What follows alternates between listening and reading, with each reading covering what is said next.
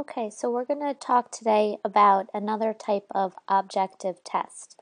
So otoacoustic emissions and auditory evoked potentials are objective measures of the cochlea and the auditory nerve.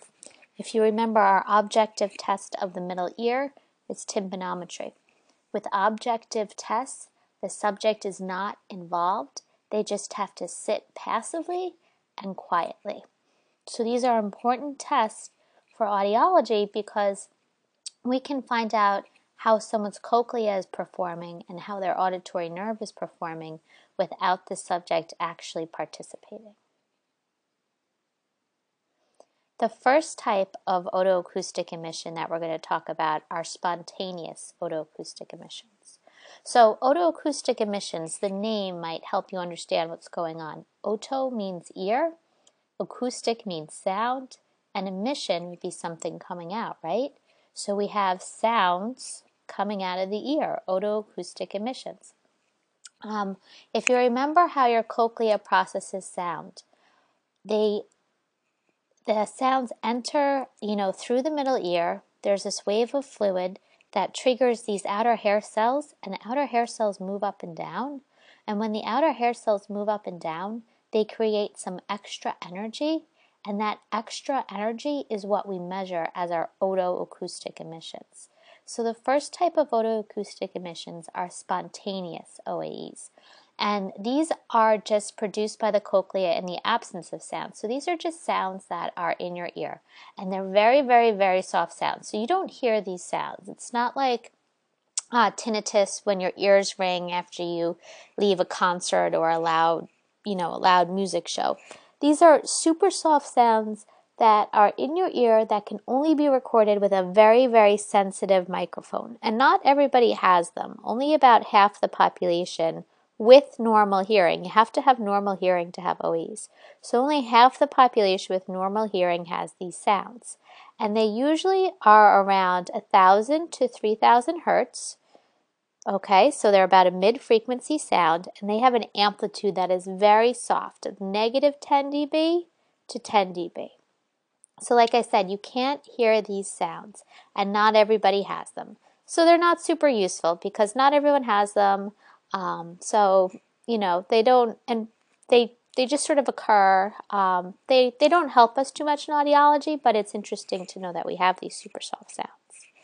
Now, evoked OAEs are very important for audiology because this is like the basis of newborn hearing screening. This is an objective test for us to know how that cochlea is performing. So with evoked otoacoustic emissions, I evoke the sounds out of my ear. So I will send a stimuli in that will trigger the outer hair cells to start to move up and down to process the sound. And then I can record that extra energy with a very sensitive microphone, okay? So these are different from spontaneous. These are evoked. I put a probe in a person's ear, I send sound in through the probe, and I can record the outer hair cells' response to the sound. And this occurs in all people that have normal hearing. There are two types of evoked otoacoustic emissions: transient evoked otoacoustic emissions and distortion product evoked otoacoustic emissions. And the only difference between the two types of evoked emission is the stimuli that's used to evoke them. So with transient emissions, a click goes in, like click, click, click, click, click. With distortion product OAEs, you have two pure tones that go in. But other than that, it's the same idea behind both of them. The sound is sent in to the cochlea. The outer hair cells begin to process that sound. In the processing of their sound, they measure, there's some extra energy produced, and that extra energy is measured by a very sensitive microphone. So otoacoustic emissions are important for the differential diagnosis of sensorineural hearing loss. Otoacoustic emissions help me figure out if the sensorineural hearing loss, remember, a sensorineural hearing loss occurs in the cochlea or the auditory nerve. So OAEs help me figure out, is the problem in the cochlea or the auditory nerve? So the differential diagnosis, figuring out where in the inner ear the hearing loss is. OAEs are great for newborn hearing screening. Before OAEs, we didn't know if a child had hearing loss until they were like a year or two old, when they weren't speaking, when they weren't having any words. And there's a huge amount of time missed and a huge amount of brain development missed between birth and 1 or 2 years old. So OAEs have really changed the game with early diagnosis. When we have early diagnosis, we can have cochlear implantation and intervention, and we can change the game for these kids. So the way OAEs work with newborn hearing screening is all babies are screened before they leave the hospital. It's state mandated. Every state has a mandate. It's very easy to do. A probe is put in the infant's ear. Sounds are sent in. If the cochlea makes that extra energy, then the recording will be made and the infant will pass the newborn hearing screening. It's just a simple screen. It's very quick and efficient, and it's amazing that we know now before an infant leaves the hospital if they have a hearing loss. OAEs are also great for difficult to test populations. For example, a child that has autism and can't participate fully in a test, you can get OAEs on that child, and if you get OAEs, you know that the child's cochlea is at least functioning properly. OAEs can also be used to monitor outer hair cell function when there are ototoxic medications. So ototoxic medications are medications that are toxic to the ear. Some cancer medications may be toxic. And what you could do with OAEs is you can monitor the strength of an OAE as a person is getting this medicine. And as they're getting the medicine, the strength of their OAE would weaken or might weaken. And a weakening OAE would be representative of a hearing loss. So transient evoked otoacoustic emissions are produced after brief acoustic stimuli, so a click or a tone is presented to the ear. So the person would have to sit quietly, the probe would be placed snugly in their ear, and there would be a click, click, click, click, click, click, click sound.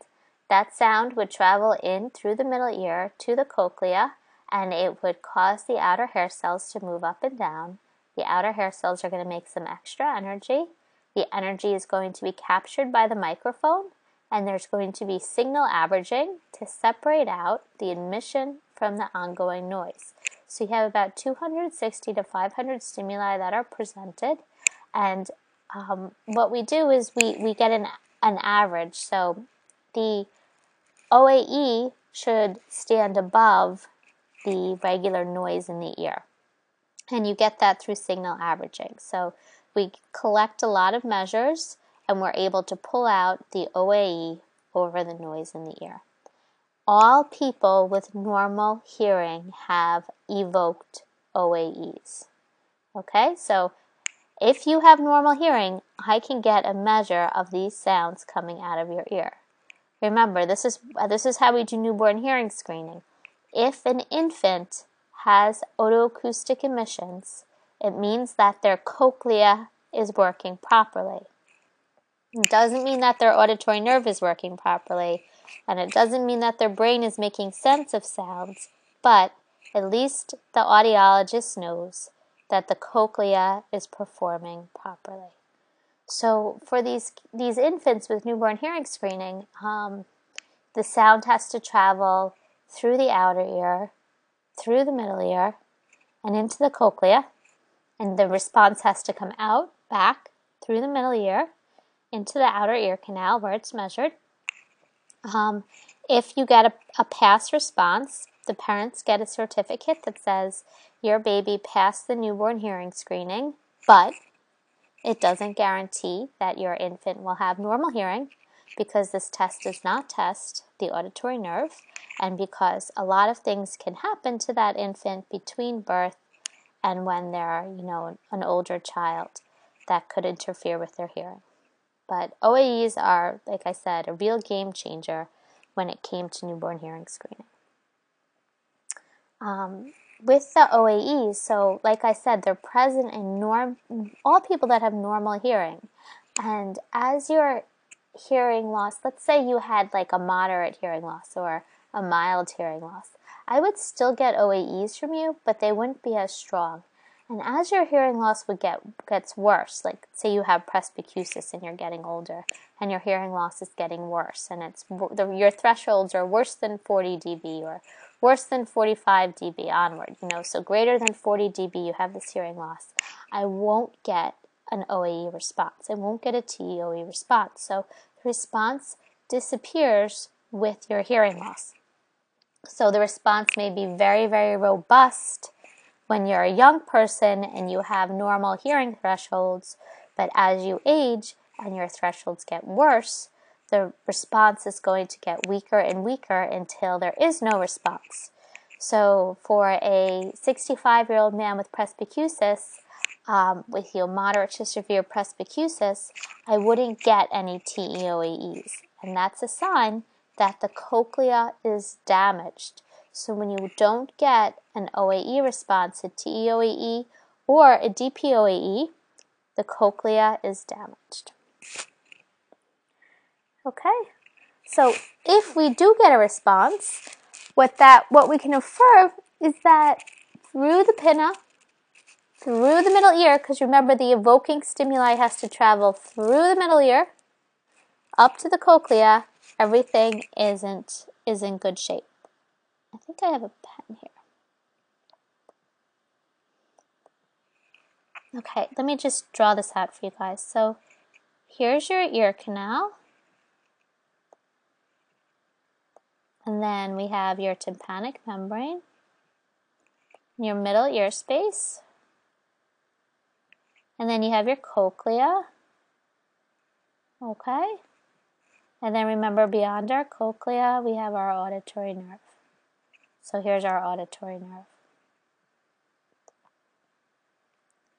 Okay, so your middle ear is supposed to be filled with air, remember? So sounds come in, they go through your middle ear to your cochlea.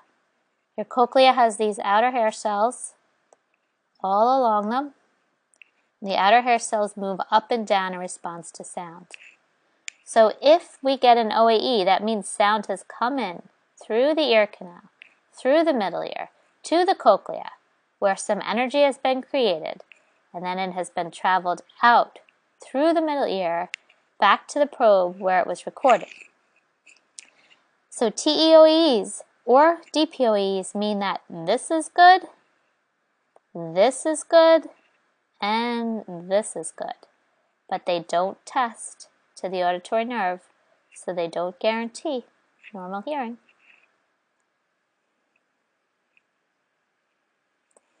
Okay, when a TEOE is not seen, it suggests that a hearing loss is present.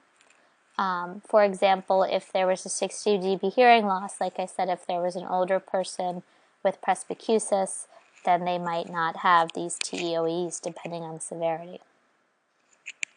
Now, an absent TEOE does not reveal whether the problem is in the conductive pathway or the sensory neural pathway. Why would that be? Let's think about it. Let's go back to my picture. So I have, I have my pinna, my ear canal, my middle ear space, my cochlea. Okay. Sounds has to travel through the ear canal to the middle ear. What happens if the middle ear is out of commission? What happens if the middle ear has fluid in it? If the middle ear has fluid in it, sounds are not going to be able to get from the outer ear canal to the cochlea. And you could get a failed TEOE. So an absent TEOE, the problem could be here, in that the sound is not getting through to the cochlea, or the problem could be in the cochlea. But what test could we use to figure out if this is the problem? Tympanometry. Remember, tympanometry tests the middle ear. So if you get a normal tymp and an absent OAE, then you know the problem's in the cochlea. But you have to get a normal tymp, okay? So like I said, with audiology, everything sort of should fall into place to help you see the big picture, okay? So we did pure tones, we do speech, we do tympanometry and the acoustic reflex. Now we're doing otoacoustic emissions to test the cochlea. And at the end of this PowerPoint, we're going to talk about ABR to test the auditory nerve. Okay, so another type of evoked OAE is the distortion product OAE. And the distortion product OAE is similar to the TEOE in that it's present in all people with normal hearing. The sound is evoked. So instead of a click that we use for TEOE, two primary tones that are close in frequency are sent into the cochlea, and the cochlea responds, again, those outer hair cells, by moving up and down, and they produce some additional energy that we measure as the DPOAE. So we can change around the primary tone frequencies, and we can test different areas of the cochlea based on our primary tone combination. So this doesn't rule out a hearing loss from 40 to 50. So if you have a hearing loss at 45 dB, I can still get a weak DPOE. But if your hearing loss is at 55 dB, I'm not going to get a DPOE.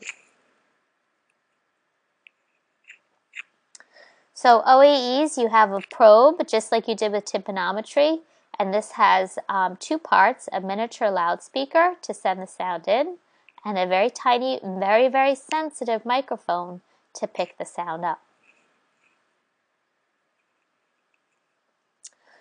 Subject noise level is critical. So believe it or not, your body is a very noisy place.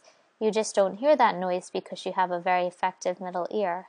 But your body's a very noisy place, so any chewing or swallowing or crying is going to mask these super soft sounds.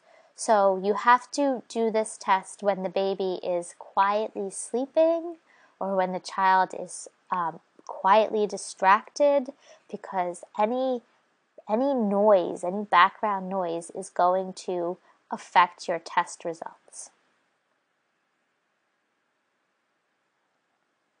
Like I said, OAEs reflect the activity of an intact cochlea. So OAEs measure normal outer hair cell function. And the conductive pathway must be normal. So you're not going to get an OAE if the infant has fluid in its ear, because the strength of the signal, both back and forth from the outer ear to the inner ear, can be attenuated or lessened by an abnormality in the middle ear.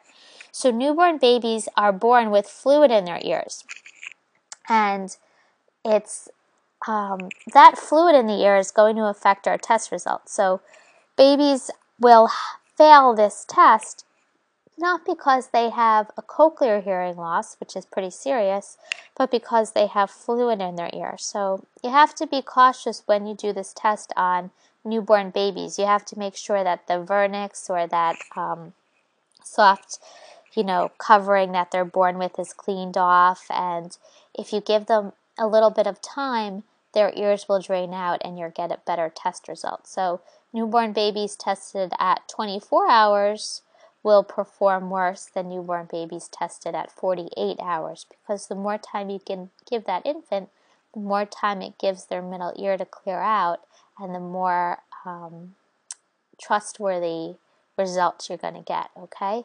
So to do an OAE, the conductive pathway should be normal, or else you're not going to be able to get the sound in to evoke the OAE. The presence of an otoacoustic emissions suggests that there is very little or no conductive hearing loss caused by middle ear abnormality, because the sound had to travel through the middle ear and back out. And it suggests that the responding frequency regions of the cochlea are normal or exhibit no more than a mild hearing loss. Okay? Mild to moderate hearing loss. So this is fine for adults, but another drawback with OAEs, and we're working on it in the research, is figuring out how can we make this test even more sensitive so that we can pick up those mild hearing losses. Because even a mild hearing loss is going to affect an infant's ability to learn speech and language. Okay, if OAEs are present and there is a sensorineural hearing loss, as determined by the audiogram, then the outer hair cell function is intact. The locus, or the area of the disorder, would be retrocochlear or beyond the cochlea. So this is what we're going to talk about in the next stage. Again, like I said, this is one of the reasons I really like audiology, is because you have to think about all the pieces that come together. So sensorineural hearing losses, where do they occur? In the cochlea or the auditory nerve? Let's say you're doing your OAE test and you have a normal OAE, okay? A normal OAE, but your audiogram says you have a sensorineural hearing loss. Where's the problem? In the auditory nerve. So how do we test the auditory nerve now? Well, I'll tell you. We use the ABR. Okay? Oh, wait, that's not in my next slide. So if the OAEs are absent and there is a sensorineural hearing loss and the middle ear is normal, then you know that the problem is cochlear, in the cochlea. Okay?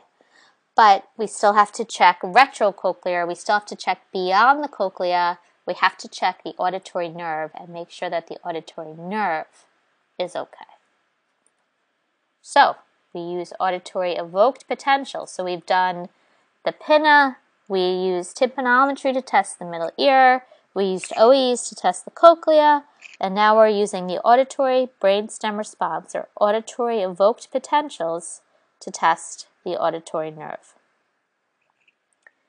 So acoustic stimuli is transferred to the brain as a series of neuroelectric events or electrical impulses, not necessarily sound. And there are different and changing sounds produce ongoing electrical activity in the brain. And this is another objective measure of hearing sensitivity. So objective measures mean that the subject is not involved. So this is another test, the ABR, where the subject doesn't have to do anything but sit passively.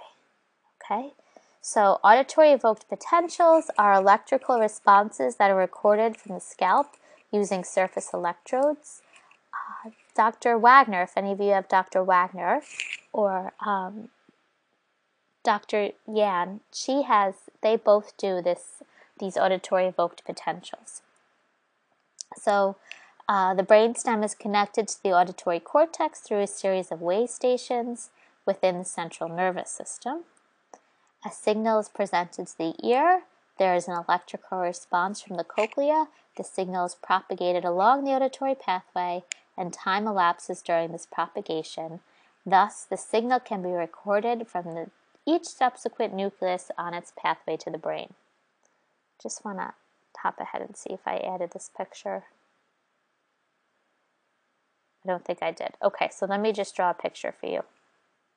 I'm sure you like my drawings. Not that good, right? I'm trying my best. This is my chalkboard. Anyway, so let's say you have a cochlea over here, right? You have two cochleas on each side of your brain. Here are your eyes. And then you have your nose and your mouth, okay? And then there's your right side cochlea and your left side cochlea. Sounds come in. What happens? They go up, they get processed, they get shared over, they get processed, they get up, up, up, all the way up. So you have a big brain, up to your auditory cortex, okay? So what we can do right now is, as they're getting processed, they're getting propagated. They're moving up along your auditory nerve to your auditory cortex. And time passes as they move up along, as these electrical impulses, these electrical responses move up your brain. And we can measure the movement of these things up your brain. And that's called auditory evoked response, auditory evoked potential. So they start here with the ABR and they go up and they go up and they go up all the way to your auditory cortex. and we measure the time it takes for them to get up those waves. Okay, so ABR, auditory evoked potentials, this is our umbrella term for what we're talking about right now, can be subdivided on the basis of where they occur along the auditory pathway. And we can measure the time between when we send the signal in and when we see a wave response. And we can measure the amplitude or the strength, the magnitude of those responses. Okay? So with auditory evoked potentials, we're measuring the time when they occur, and we're measuring the strength of their responses. So the first auditory evoked potentials occur from 0 to 10 or 15 milliseconds, and they occur in the 8th cranial nerve and the brainstem. And this is called the ABR. This is what I keep referring to. So the ABR is the test that we know most about, and it's the test that is standard for audiology. The other tests that I'm going to briefly mention are done in research. People are still studying them, but the ABR is pretty standard, and it's a standard part of our auditory test battery. Well, it's not always a standard part, I shouldn't say that. It's a very common tool used in audiology, but it's not part of the complete audiological evaluation.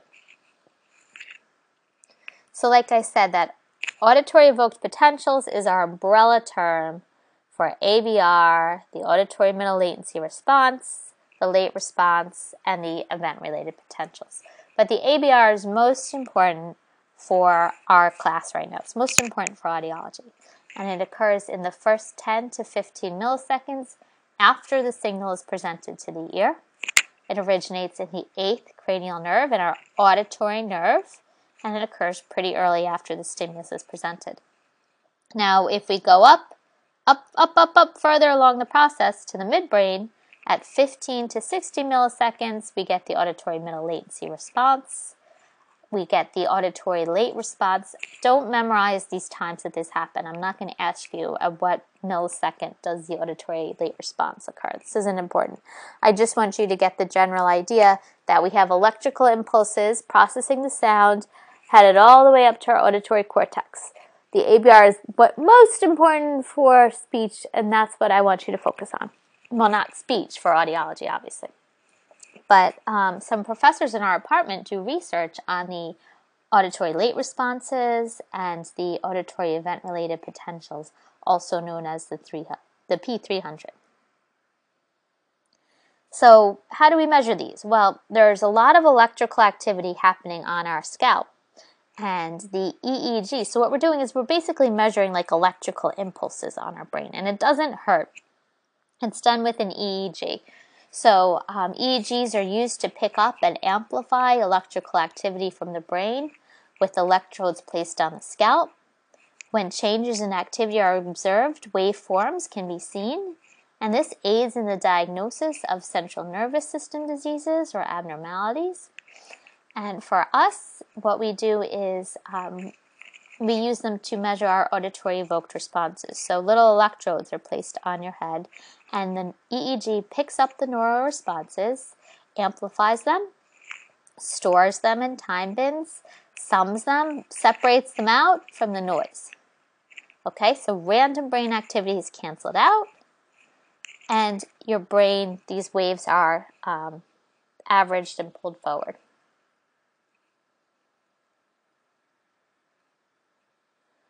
So we have an electrode placed on the mastoid, the large bone behind your ear, your vertex, the top of your skull, and one placed on your forehead. And then a probe is put in a person's ear, and clicks are sent in. And then we measure the waves going on up. So each wave represents the neuroelectric activity at one or more sites along the auditory brain pathway. So we've got, these are our most important waves, are waves 1 through 5. So wave 1, 2, 3, 4, and 5 we're going to look for. We're going to look for the latency, so the time between wave 1 and 2, or wave 1 and 3, 3 and 4, 4 and 5. They should all occur around the same time. We have standards now for what is considered a normal response time and what's a delayed response time. And we're going to look at the strength of the waves. Particularly, we're going to look at the strength of wave 5, so the amplitude of wave 5. wave 5 would be your strongest wave and the last wave to disappear. So over here, I know this looks like a mess, right? So we have wave 1, here's wave 2, wave 3, wave 4 is like right here, and wave 5.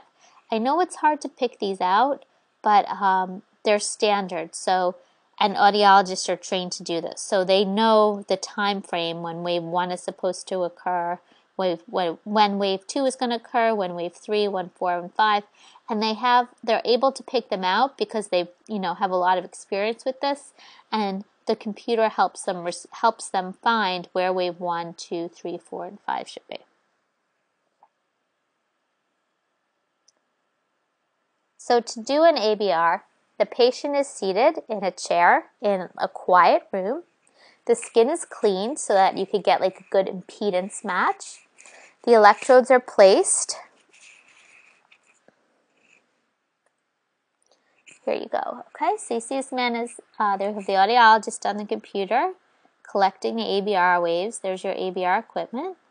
And then the man is sitting here. He has his probe in his ear sending tones in. And I guess you can't see the electrodes, but he'd have an electrode here, an electrode up on the top of his scalp, and an electrode behind his ear. So the electrodes are taped and placed, and then an impedance measure is taken, and the impedance measure just makes sure that the electrode is as close to the scalp as it can get, and your skin is clean and not oily, and you can, so the EEG can get a good response. Like I said, an earphone is placed in the test ear, and then a bunch of clicks are presented at a pretty loud level, 70 dB normal hearing. That's a loud level. And so it's like click, click, click, click, click, click, click, very fast and very loud. The sounds are sent through the pinna, through the middle ear, through the cochlea, to the auditory nerve, and the responses are measured through the electrodes on the scalp. So the response waves are then measured through the electrodes on the scalp. Like I said, there are a lot of clicks sent in very fast at a starting level of 70 dB normal hearing.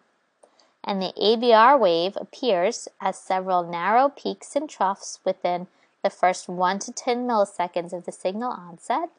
The main positive peaks are labeled 1 through 5. Those are our important waves. If a response isn't present at 70 dB, the audiologist will automatically raise the level of the clicks to 90 dB, which is a very loud sound. So the ABR is used as a diagnostic site of lesion test. It is sensitive, it is specific, it is efficient in detecting cancers affecting the auditory pathway in the brainstem. It's useful in detecting medium to large eighth nerve tumors. A complete ABR is going to find the latency or the time when all 5 of those waves occur, the latency in between the waves, the inner peak latencies, the strength, the amplitude of the waves, and the threshold, the lowest level that wave 5 is still visible. Okay, so let me go into a little bit more detail. The ABR, remember this is a test of auditory evoked potentials. This is the one that occurs in the auditory nerve. The ABR is most important for audiology. The ABR can be used to test audiological function and neurological function. So the ABR is also used as a test of newborn hearing screening. And it's an even better test of newborn hearing screening than otoacoustic emissions because it tests the auditory nerve. So now you can test up through the auditory nerve, which is even better than testing at the cochlea. The ABR can be used to find a threshold of hearing. So the ABR tests a frequency range between 2,000 hertz and 4,000 hertz, and from there it can be inferred the lowest intensity at which someone's behavioral threshold is. Okay, so let me try another picture. I hope this helps. So you're going to be sending in these sounds, and you get wave 1, wave 2, wave 3, wave 4, wave 5. Okay? And the audiologist is going to see the latency of those waves and the amplitude. Latency means time, okay, everybody? So this is hard to write. This is the latency over here. So when each wave occurs and the strength of the wave. So the audiologist sends the evoking stimuli in, right? There's a probe in the ear canal. Sound goes in through the middle ear, through the cochlea, up to the auditory nerve, and those responses are measured, okay? So here's our auditory nerve. We measure the electrical responses, their latency and their amplitude. Wave 5, the last wave. The audiologist is going to watch the amplitude of wave 5. So initially this is sent in at 70 dB, which is a loud sound, okay? Then the audiologist will lower it, or can lower it to 60 dB. I'm sorry. The audiologist can lower it to 60 dB, and the audiologist can lower it to 50 dB, and 40 dB, and 30 dB. And as the audiologist makes the evoking stimuli softer and softer, these waves are going to start to disappear. When the last wave to disappear is going to be wave 5, when wave 5 disappears, that's 20 decibels away from the person's actual behavioral threshold. So, let's say an infant fails the cochlea OAE test, okay? So they fail the OAE test, so then they have to come back for further testing. The further testing that they're going to get is the auditory nerve test, the ABR. And the audiologist will start at a level of 70 dB, and she's going to look for wave 5. If she gets a wave 5, she's going to go down to 60 dB. She's going to look for wave 5. If she gets wave 5, she's going to go down to 50 dB. That's great. If she gets at 50, she's going to go down to 40.